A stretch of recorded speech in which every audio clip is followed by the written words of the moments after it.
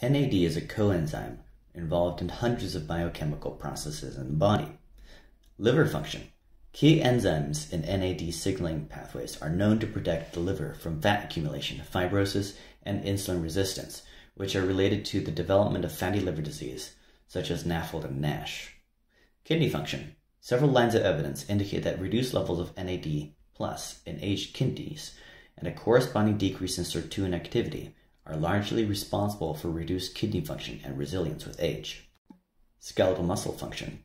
Old mice have increased markers of muscle atrophy and inflammation, as well as impaired insulin signaling and insulin-stimulated glucose uptake compared to young wild-type mice.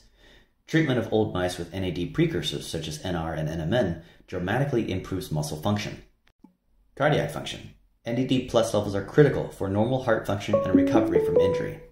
There is also a growing body of evidence that NAD precursors can have anti-inflammatory effects. One of the theories for aging is that NAD declines with age. This is applicable to all species, from yeast to humans. NAD is found naturally in red meat.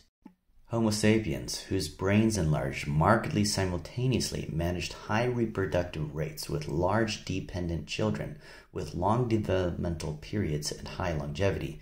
Energy constraints were lifted to achieve this suite of costly traits without always having large trade-offs, at least when NAD supply was allowed.